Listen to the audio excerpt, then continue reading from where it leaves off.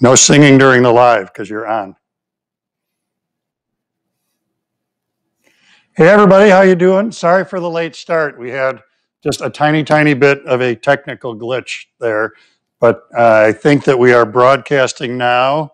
I'm watching Katie over there who's in the control booth and she says it's all good. So this is cool. There are a bunch of questions on here already. And I just want to show you one cool thing though, because I'm stupid excited about this. So I'm going to do a little bit of show and tell, and then I'm going to get to your questions right away. I made this thing for a friend of mine. Get my screen so I can see what you're looking at.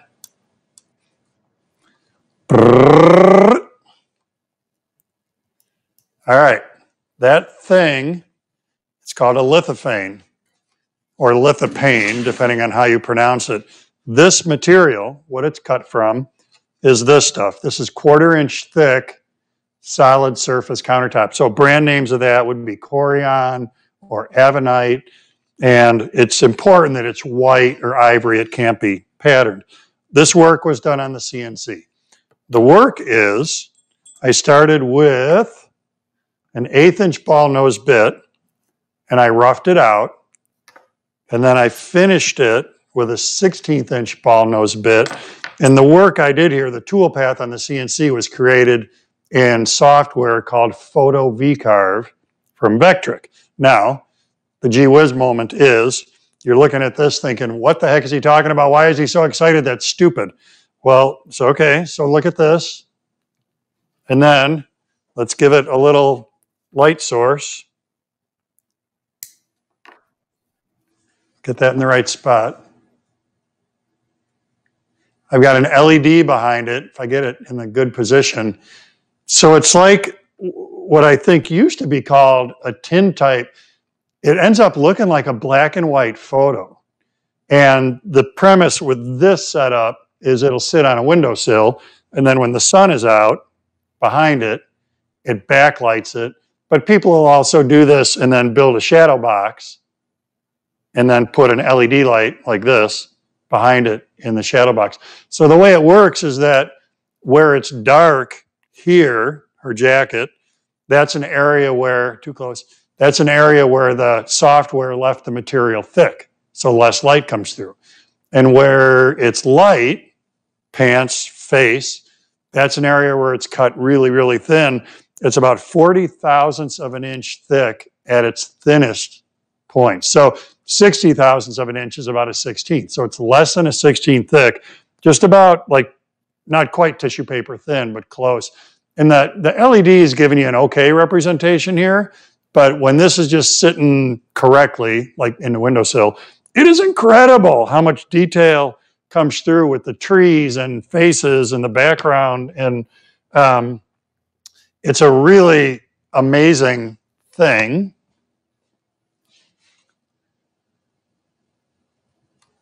The only real downside to it is it's about 4 hours machine time on that finishing pass.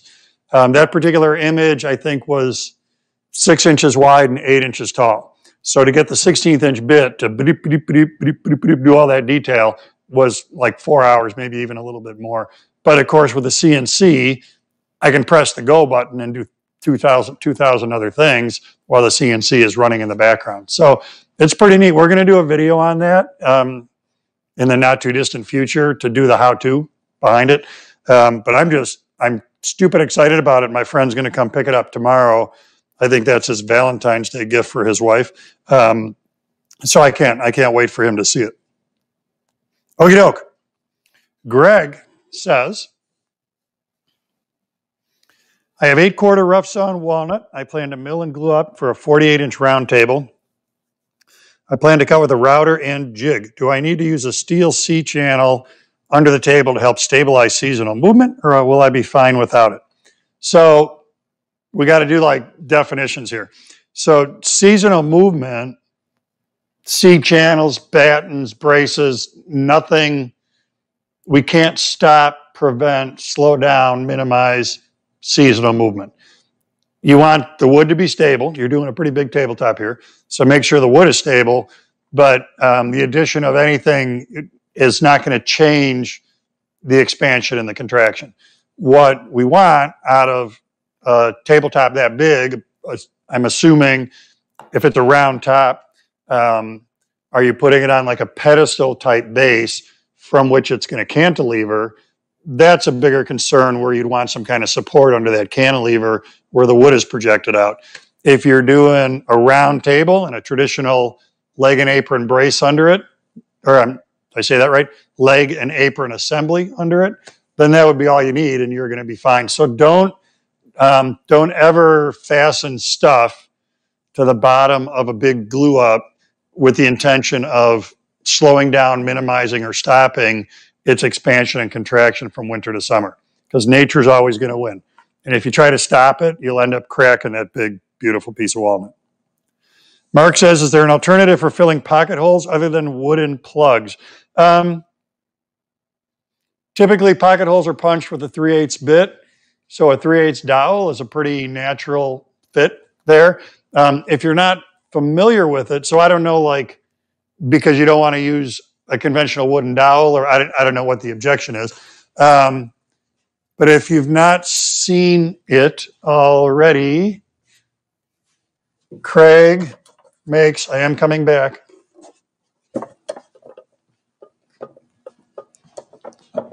Craig makes this device.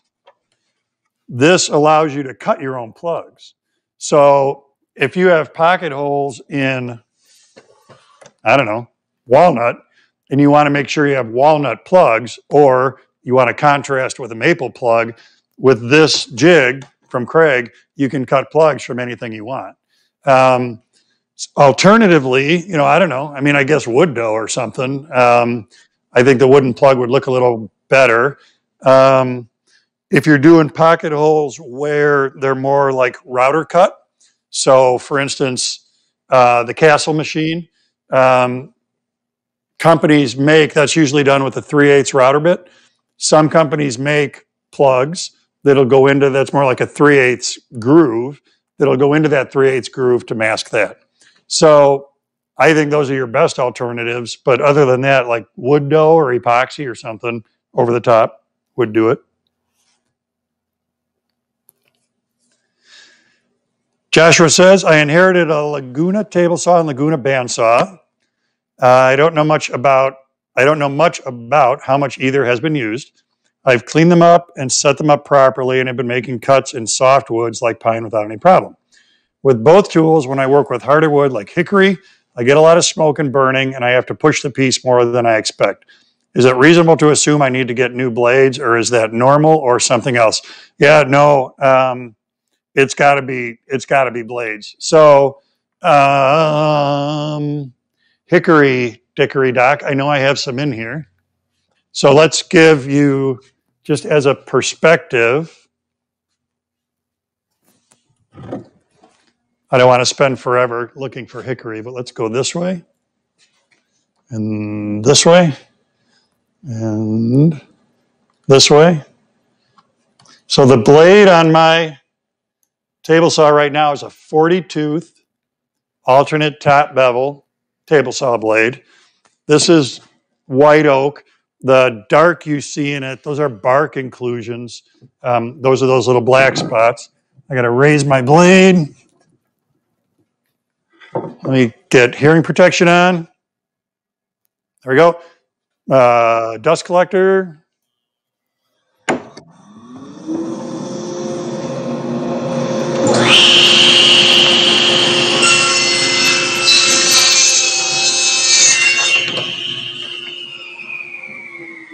So there's a good feed rate expectation.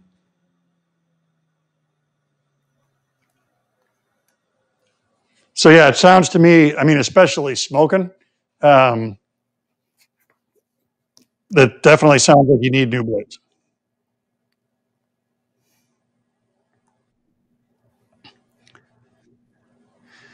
Mike is saying we used to have these at 7. Will 4 be the new normal? Yep, we're running these now. This is, I think, month 3 at 4 o'clock.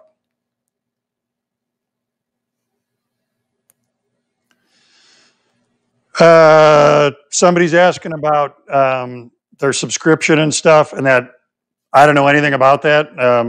All I do is the woodworking side of things. I have nothing to do with the business side of things. So there is, Katie, do you know, like, or can you get the customer service number and just put it in the chat roll, and either phone number or email or both? And that'd be the easiest way for this. There's no name here. It just says guest, for that person to sort it out, is call or email customer service, because that's nothing I can do about. I don't have anything to do with that stuff. Dennis says, drum sander versus planer.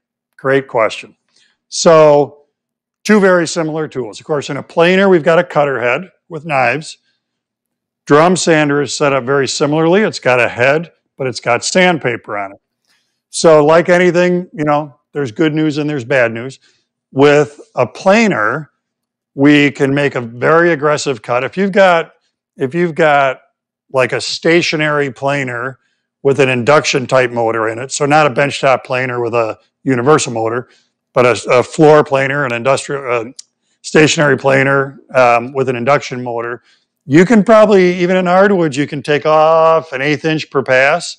On a drum sander, even with an aggressive paper like 36 grit, you're not going to be able to take off that volume of wood. So if you're starting your projects with rough sawn stock, to get it to where we've turned 4/4 to 3/4 or 13/16, getting to that point is going to happen faster with a planer. Now, when I make an end grain cutting board, I would never send an end grain cutting board through a planer because there's a good chance it can catch and tear chunks out. I would happily send it through a sander. Similarly, you can't plane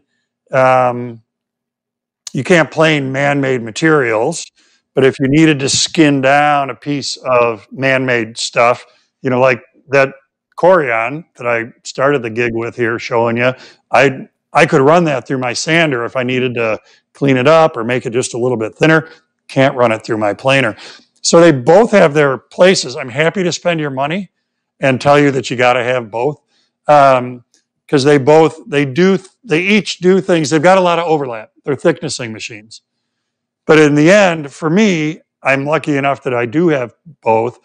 And my material starts on the planer. It ends on the sander, typically at 150 grit. And that leaves me very little work to do with a random orbit sander to clean that stuff up when I'm getting ready for finishing. So there are, like I said, there's a lot of things there. Another good sander advantage is if I'm gluing up cabinet doors, Copen style, you know, so a frame door, and it'll fit through my sander, my first step after gluing is to send that whole door through the sander. And of course, if you picture that, we've got stiles and rails. You could never do that on a planer because you would tear the heck out of the rails, but I can do it on a sander. So there's lots of, and I'll give you another thing. On a sander, you can get really, really thin. So when I made the stems for my canoe, which we can look at if we have time, they're less than an 1/8 inch thick in order to do the bent lamination that the stems required. I finished those on the sander. Planer would never allow me to cut material that thin. But again, the planer lets you be more aggressive. It's less expensive generally to get a wide planer than a wide sander. So it's just, you got to evaluate what it is you want to do with it and go from there.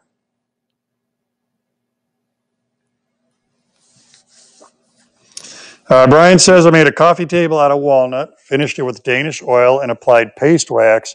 How do I get the paste wax off? What dissolves paste wax? Does it say on the can what the solvent for paste wax would be? I'm not sure. I kind of feel like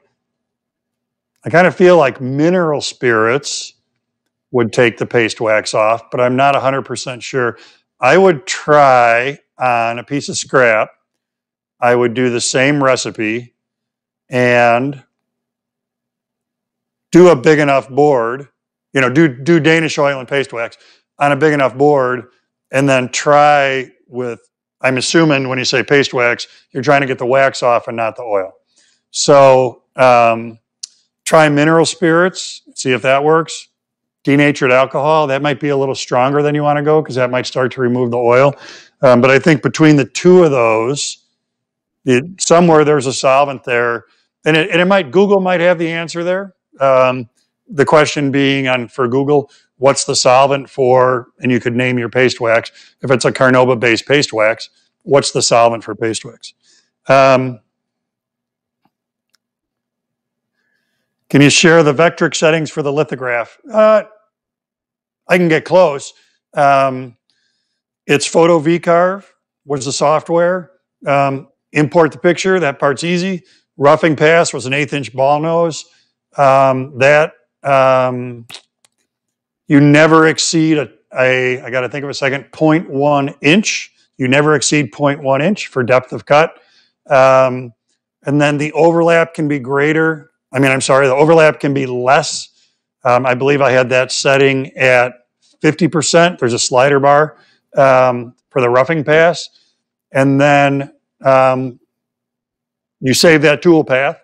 And then you set up for the 16th inch.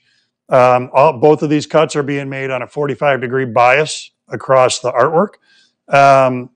So you still use 0.1 inch is your depth of cut setting.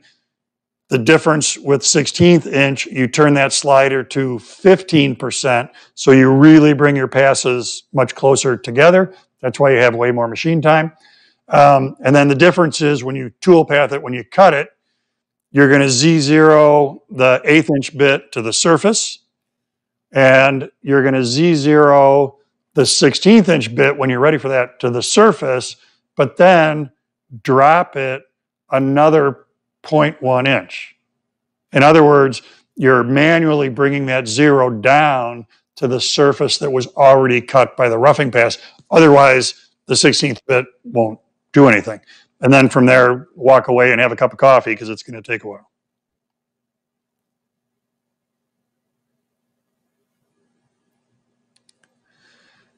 Watch the DVD about making knives in a knife block, wondering where besides at the online South American River you buy your knife blanks.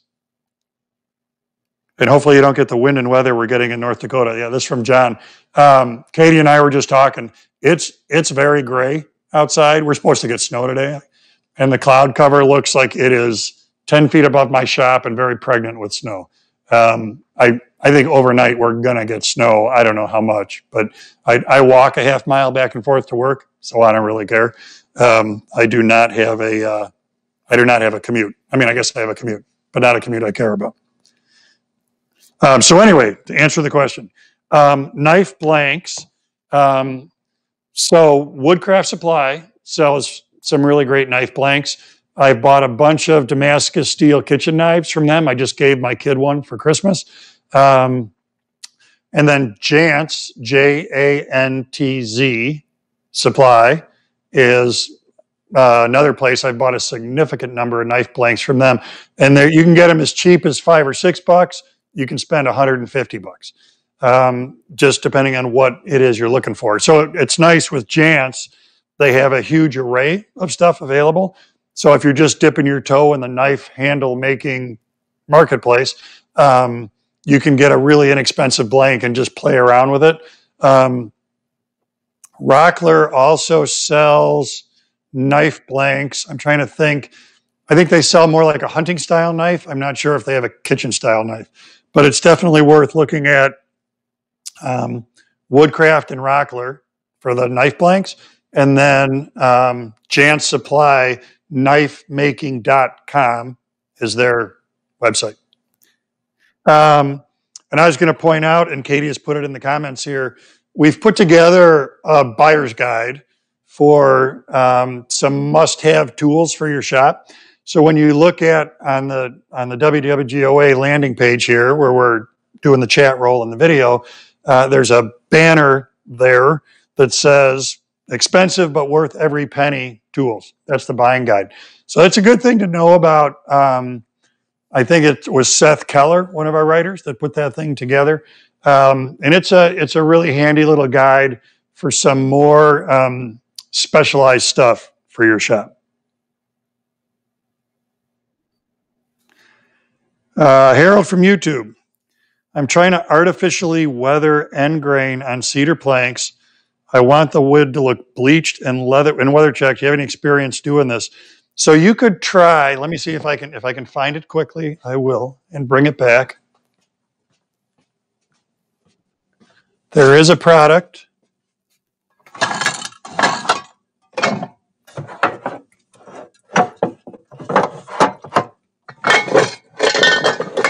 Called. Try one more shelf.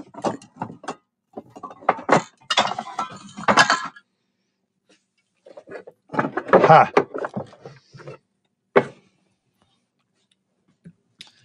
Oddly enough, there is a product called Weathered Wood Accelerator. I have put this on oak. I haven't tried it on cedar, but it's just what it sounds like. I mean, if you look at their little examples on the cover here, so in a natural color, and then with this stuff brushed on, see how it grays it? So it's a varathane product. So that would be worth a look, excuse me, to try to artificially weather it.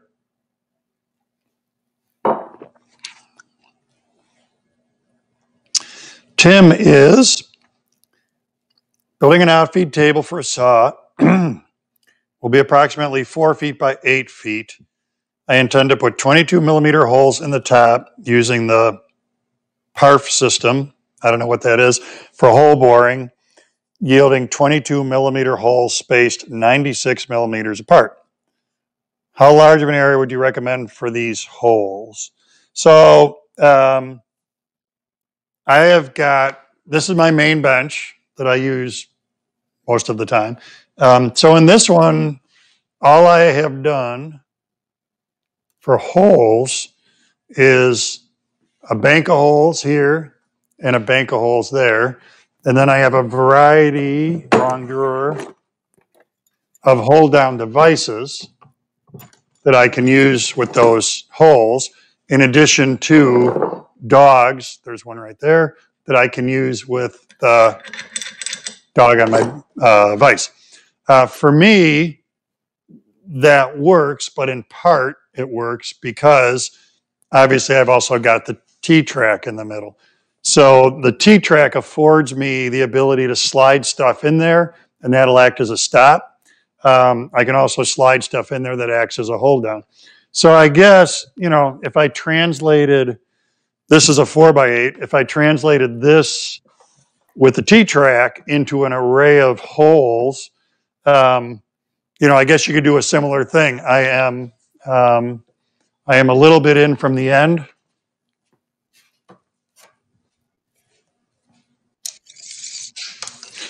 I'm 15 inches on center from the end, and then 24, 24, 24 on these. So you could do a bank of holes around the outside. Part of the deal with my bank of holes around the outside is there's a vise here that lets me dog pressure in that direction. There's a vise there that lets me put pressure in that direction. So I can put dogs in the holes and squeeze with the vise, long board, short board. So if you have a similar setup, you could do the dog holes around the perimeter, and then maybe a line of dog holes, a line of dog holes. That being said, I know people are way bigger users of like the Festool, what is it, FMT or whatever that table is called. They're way more avid users of it than I am. So there might be 11 billion applications for more holes that I'm just not even aware of because I don't have access to it. So it might be worth poking around online to see, you know, just to look at examples of how people are using their perforated tables, to see, like, if you're never going to do X and X calls for 1 billion holes, then don't do 1 billion holes. For the way I use stuff, this bench has served me very well with this setup.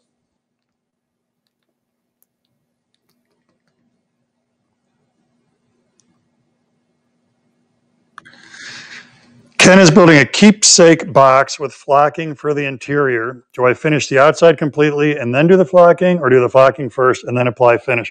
So read the instructions with the flocking. The stuff that I've used anyway, the brand of which is currently escaping me, they want the surface finished before you put the flocking on. So if the same finish is going on everything, you could finish the entire project. And then what I generally do in that case is I put masking tape on the top edges of the box sides. So when I do the colored adhesive and the flocking, it's not washing up over that. Can do all that work, peel the tape off. If a little bit of colored adhesive is maybe bled under the tape, you could do a light sanding and then just apply finish in that spot to catch it up to where everything else is. But at the end of the day, again, read the directions.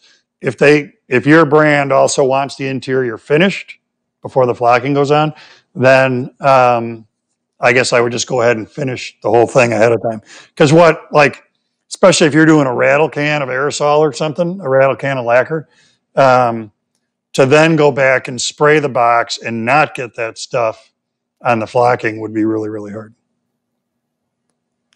Mike says, what are different examples of when you'd use a table saw, a handheld router, or a router table to cut dados? So for me, in my idiosyncratic world, almost all of my dados are cut on a table saw. And I've done cabinets, I've done kitchens full of cabinets, onesie, twosie cabinets. So the exception to that rule would come in if I had to build like an armoire that was going to be 7 feet tall. I probably wouldn't be able to handle the sheet goods on my table saw to handle them, hold them down, be safe. So on a big sheet like that, it'd probably be easier to take the tool to the work instead of the work to the tool. Router table, I don't know that I've ever cut a dado. Like, I've cut grooves for drawer bottoms, which are grooves, not dados, parallel to the grain, not across the grain. I've done that on a router table. I'm sitting here looking at my router table for inspiration. But joinery dados, the problem with a router table is you're married into a bit diameter. And it's so unusual for anything to be perfectly fractionally matched to the diameter of a router bit. So on a table saw, I can use my stackable dado head and I can build it up or down to the exact size of my material. At the bench, handheld router, I've got a shop-made jig that adjusts. So regardless of the stock size, I can make a dado that fits. Much harder to do on a router table, for me anyway. So it's really, for me, it toggles table saw, handheld router, and table saw carries 98% of the load for dados. Daddy-o.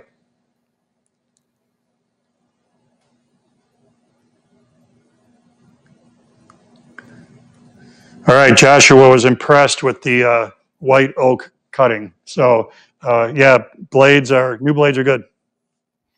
So for whomever was asking, that was guest, no name, was asking about subscription and that kind of stuff with membership. Katie has put in the customer service contact info right there in the chat roll. Jay says, I recently did some bent lamination with mixed results. What glue or epoxy is the strongest for this application? I think just woodworking glue, so that, what time is it? 22. Before we're done here, we'll go and have a look at the stems on the canoe that's sitting right there. I think I showed you the canoe a month ago, but I don't know that I had the stems on.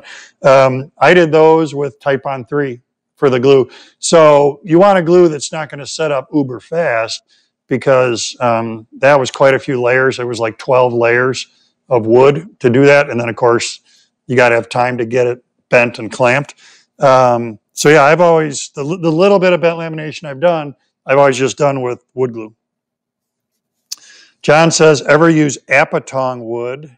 I have not. It's very hard to drill, and on my table saw, it gummed up my saw blade. any advice on using it? So you can there are cutting lubricants. I don't have a brand off the top of my head, but if you Google for woodworking tool cutting lubricants, there are things that you can spritz onto router bits and table saw blades that will help seal them a little bit to help prevent stuff from sticking to them so readily. I don't know the frequency with which you have to do that because I don't work with a lot of gummy wood, so I don't do it. But I know they're out there in the marketplace.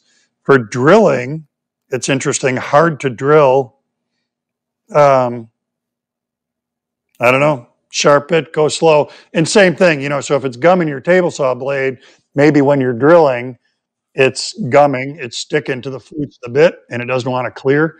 So the same spritzy stuff. And then I've run into some woods on the drill press where some cool, weird, exotic, oily thing that I want to turn a pen out of, and turning a pen requires standing the blank on end and punching a 7mm or 10mm hole in the end. And if they're real oily, sometimes they don't want to clear. So sometimes you just got to stop frequently, clear the flutes, go again, stop, clear the flutes.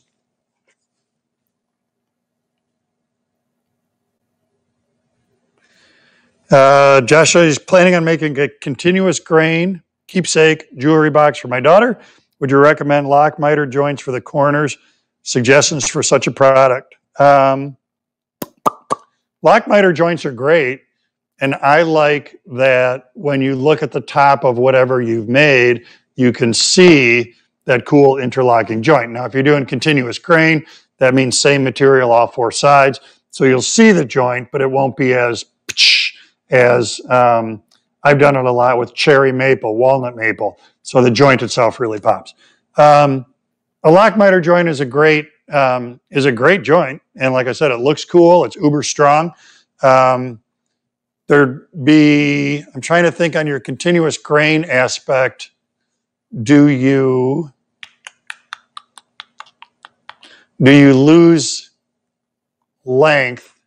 And I don't think you do. So do you lose length when you make the cut? And I don't think you do. So if you make your box sides and they're exact length, which is grain, then you should still be okay. I would do a test cut with a lock miter just to do that fold and make sure you're still happy with the resulting grain.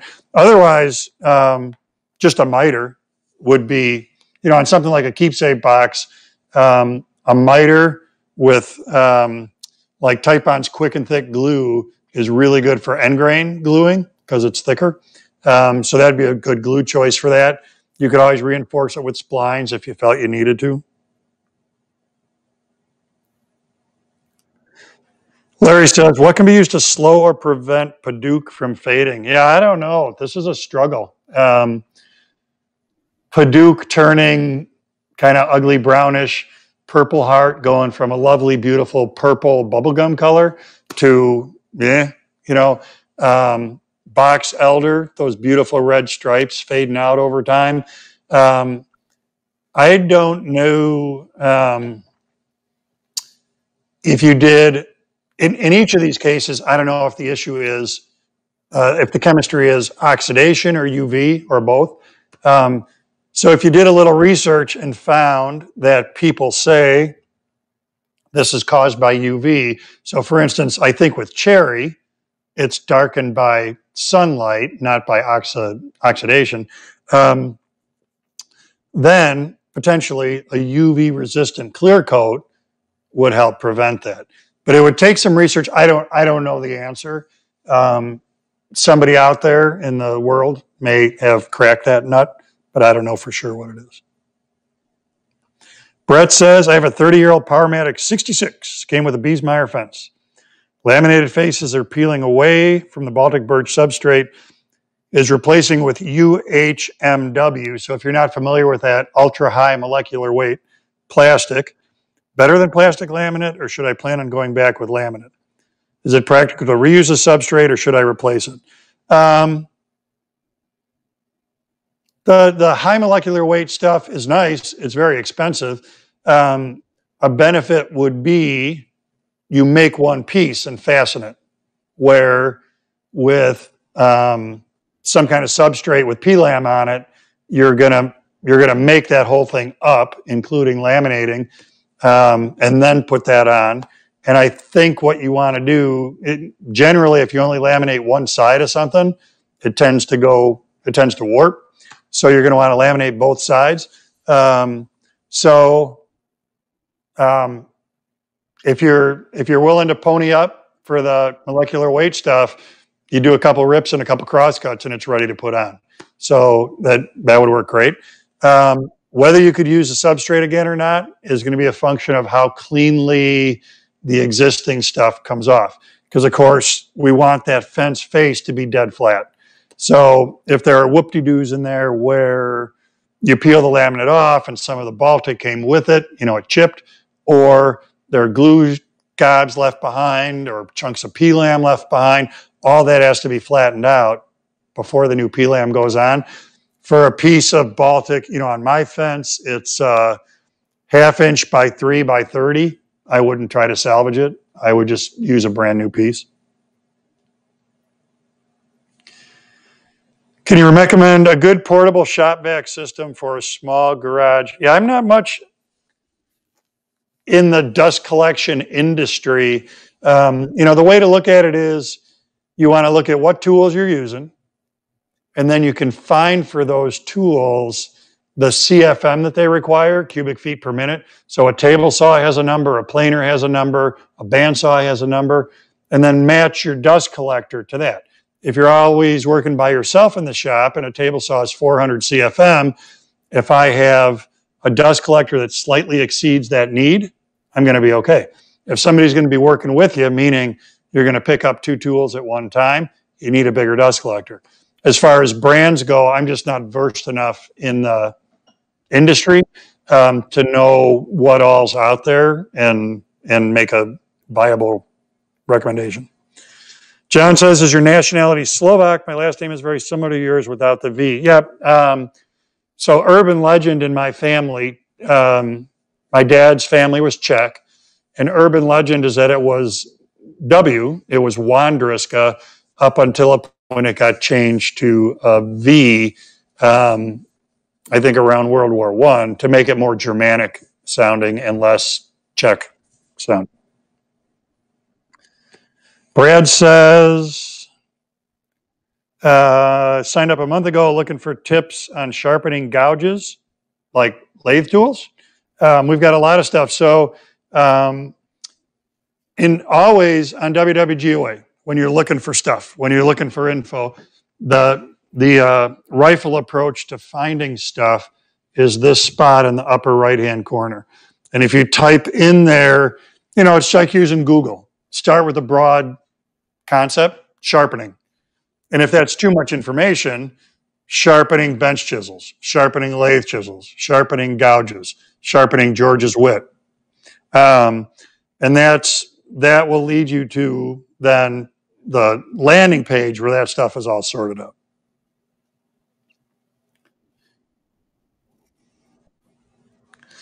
John says, the sheen on 2 coats of Osmo satin finish is very dull. This is the recommended amount. Any recommendation on how to bring up the sheen.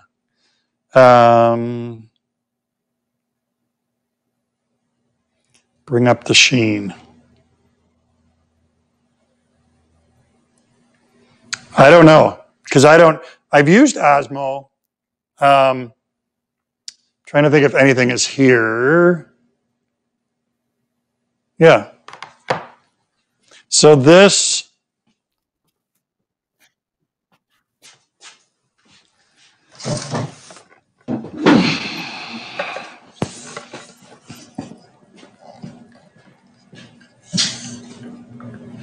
where are we? This charcuterie board has Osmo on it. And couple of coats. This is soft maple. And I don't know, you can see there, it's got a little pizzazz to it.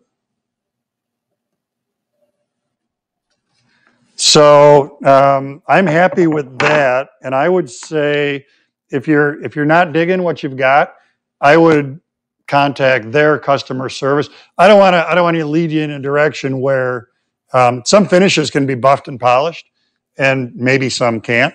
Um, so I don't want to take you in a direction where I do more harm than good. So that's a case where you're going to be better off if you hear it from the horse's mouth. The horse being Osmo.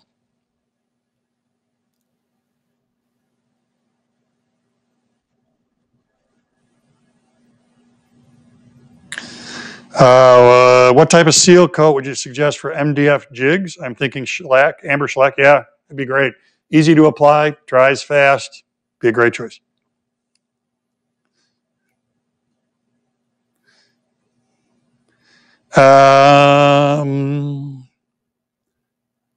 Moving fast. I'm trying to make sure we get them all.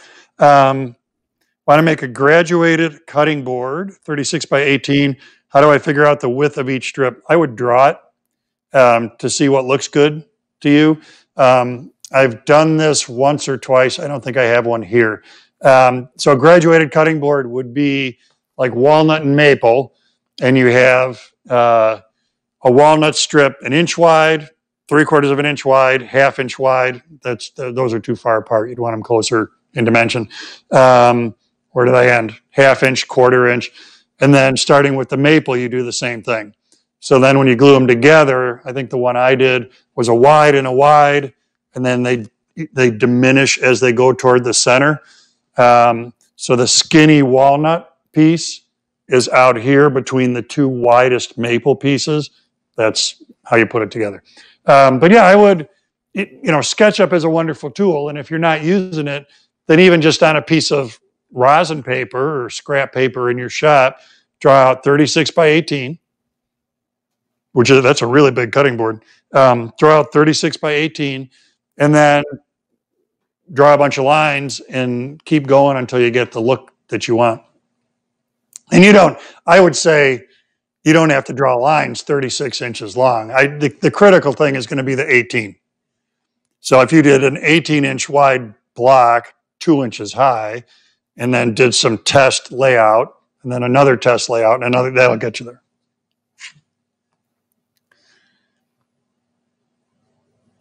If you have a good table saw and a circular saw with a homemade edge guide, is it still beneficial to get a track saw? Maybe. I do. I've got a track saw that I use, and I'll use it even over my circ saw. I'll use it to buck plywood down because the cut quality is so darn good that from the track saw, I can go to the table saw and keep that track saw edge. Where with a circ saw, even with a homemade track, that cut doesn't give me that good a quality. So when I get to the table saw, I'm going to do 2 cuts, one of which is eliminating that circ saw edge. So it's just an it depends. It's not a right or wrong. If you want to put it on your wish list and somebody gets you a track saw, you're going to like having it and like using it. But it's not, if you've got a guide that's functional with your circ saw, it's not going to be hugely critical. James says, if you tried using CNC to cut mitered small box sides and did it work out? No, and this is high on my list, and I just haven't gotten to it yet. In fact, I bought a 90-degree V-bit so that I could try producing miters on the CNC to see what that would give me. And even more specifically, a CNC gig that you can do is folding miters. So dig, if you will, a picture, Prince said.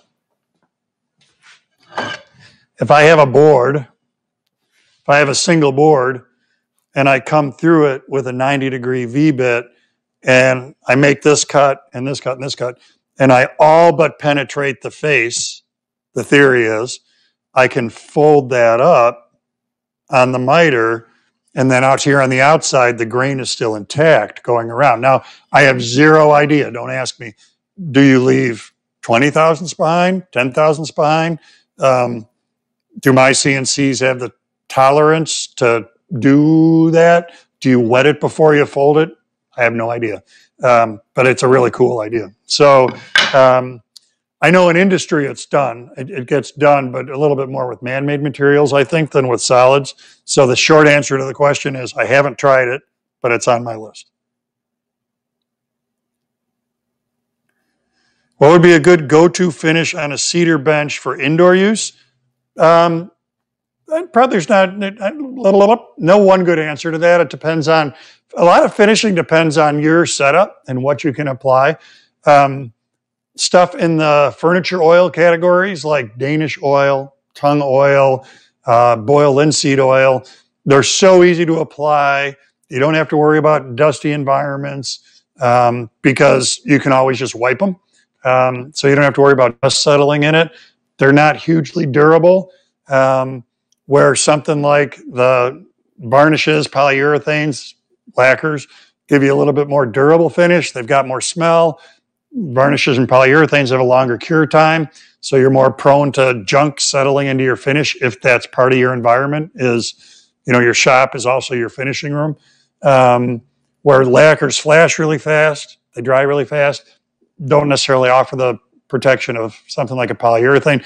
Plus, there's like 11 billion more products out there. So I would take some cedar and a variety of finishing products and apply it and see what's giving you the look that you want, especially on an indoor project.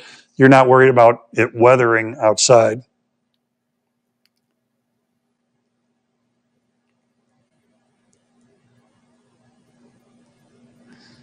Ken asked about gold live on a regular schedule. And yeah, I don't know. I haven't been told anything about that. And again, I'm not in on the setup side of everything. So I get a memo from somebody that says, we need to do a live on this date. And I do a live on that date.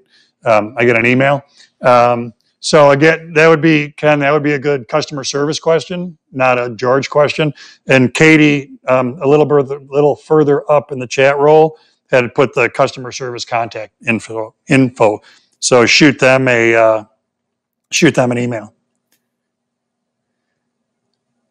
After a decent block plane, what's the next hand plane to buy? Yeah, I am such a bad guy to ask hand tool questions. My standing joke is there's a cabinet in my shop with a glass door and all my tools are in it, my hand tools are in it, and the label on the door says, in case of emergency, break glass.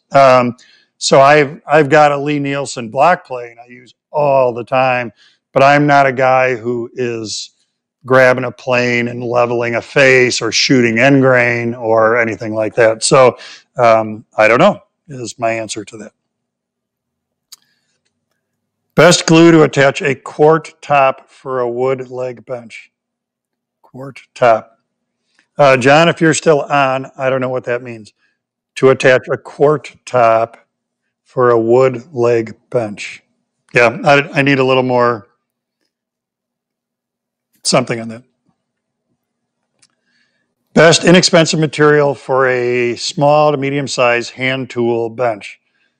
Southern yellow pine, not widely available in my area. Well, MDF makes great workbench tops because it's heavy as heck. It's dense, wears well, not real attractive, but commonly available at home centers.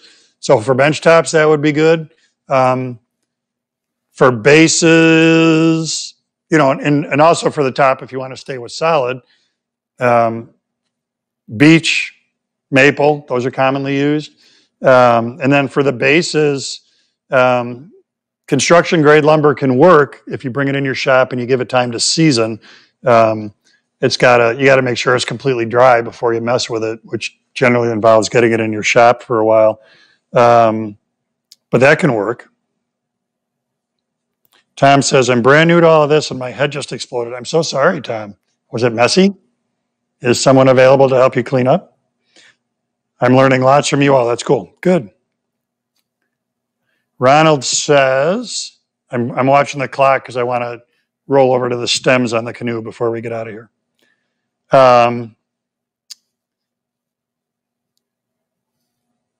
Any real options available for a 20-year-old Craftsman table saw to add a true riving knife? I've tried the little tab type, but I'm not impressed with them. Any ideas? Yeah, I don't know anybody that's making aftermarket riving knives to retrofit to other brands of saws. There's nothing that I've seen. Steven says, no video and no answers. I don't know what that means. Did I just make you laugh? Yeah, I mean, I can quick do a double check. I'm on the, I mean, Katie would be telling me, I'm pointing to the laptop where I can see Katie.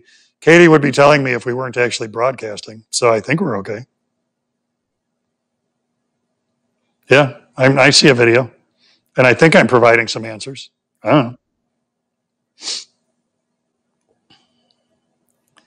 Now I lost my place. There we go. What is hide glue used for? Luthiers use it for gluing in necks. Oh, excuse me. That came out of nowhere. It's almost like I'm in a dusty environment. Okay. Luthiers use it for gluing in necks, but does it have an advantage over regular wood glue? So yeah, hide glue is one of its big deals. It's reversible. So if you apply heat and steam to something that's been put together with hide glue, you can pretty easily disassemble it. So the other place it gets used is on veneered projects. And the premise is you make a table, you veneer the top. Over time, if that veneer gets damaged, you can replace the veneer easily by getting the hide glue to let go without having to redo the entire table. So it's another place it gets used. I'm in the process of refinishing an old radio cabinet that has a lot of dirt in it. What should I use to clean up the dirt? And then what grit sandpaper to start with? Made in the 20s.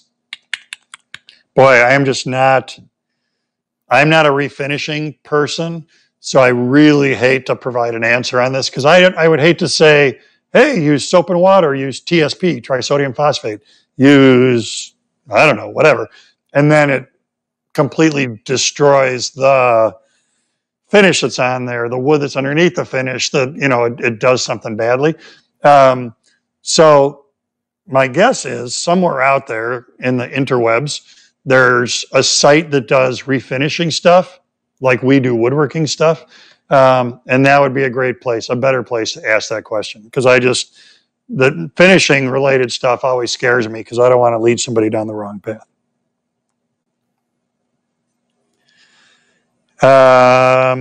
Tim says, in the future, I'll be building a miter station that will have base cabinets. What are your thoughts on having an extension fence versus no fence, or having a miter slot for measuring and block? I've heard if a piece is bowed, a vertical fence is not good. Yeah, so this was a big thing. Wood Whisperer, Mark Spagnolo, maybe it was going back and forth with Matt Cremona. Mark was talking to somebody, and it was the kind of this philosophical thing of fence, no fence on a miter saw. And I get it. So in my case, I have this. If I move the 2x,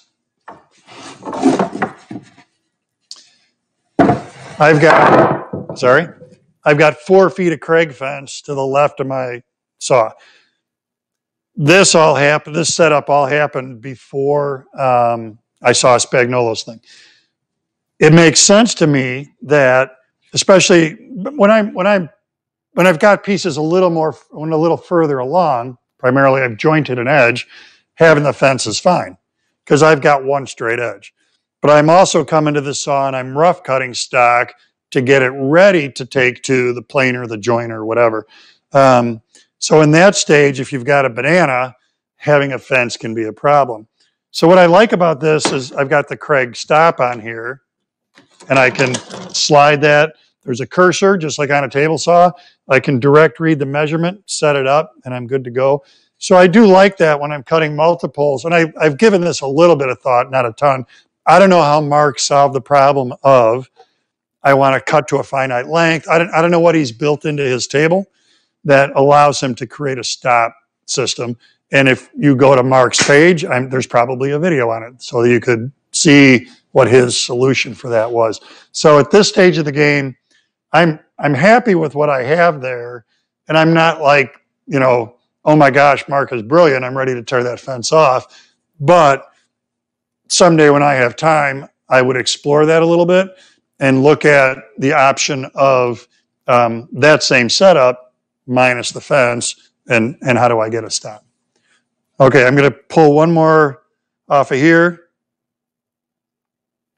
and then show you the canoe quick. Oh, John says a quartz top for an outdoor bench. So 100% silicone caulk is an amazing adhesive. Amazing adhesive. So I would say that's a good solution. Another thing you could do is call like kitchen countertop granite shops and ask them what they use to fasten it to countertops.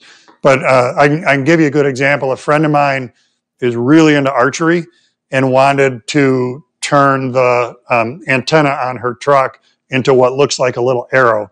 So she bought plastic fletching and then used silicone glue or silicone caulk, 100% silicone caulk, to fasten the fletching onto the antenna. And it looks just like an arrow going into the cab of the truck. It's very cool. And that's, you know, driving 80 miles an hour on the freeway and everything, it's still stuck on there. So silicone is pretty amazing. But a good plan would be ask a shop that does that for their day job. All right, let me quickly show you the caulk. I'm hung up on that now. Show you the canoe, which does not have any caulk in it. I'm going to leave this and spin the canoe.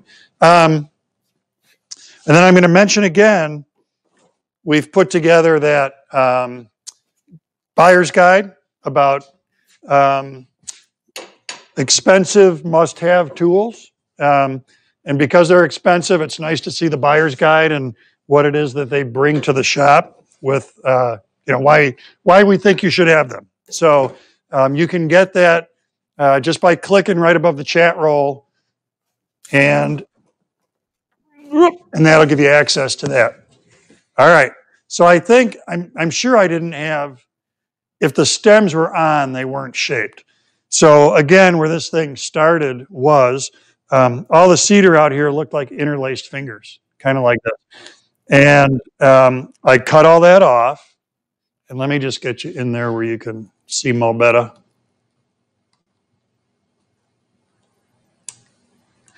I took a jigsaw, handheld jigsaw, and I completely cut the end of the canoe off, the cedar.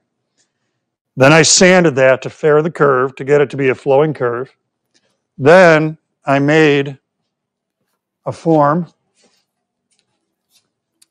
So I basically traced that shape onto plywood, and I cut this out.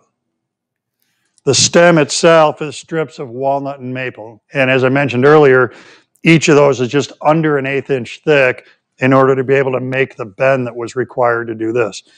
Then Titebond 3, there's glue in between every layer, and I put it on here, and the holes are in here so that you can clamp the lamination and get it to make the bend.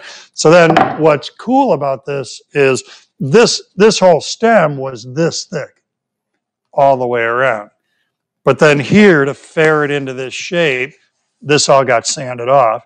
So I knew the reason I alternated walnut and maple was I knew that when I did that sanding, it would result in this. And I love that. So that's where those stems are at. So it's identical on each end. And this baby is like at one more hour of sanding away from being ready for total boat epoxy, which will be very, very cool when this gets, I can't wait to see it wet with epoxy. It's going to be really beautiful. All right, folks, going to let you go, get out of here.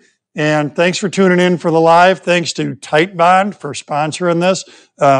Interestingly, it's all Titebond 3 in between every cedar strip on here too, in addition to the stems. So anyway, thanks again to Titebond for underwriting this. Click on that download link so you can have a look at that buyer's guide. and I will see you in a month. See you in February.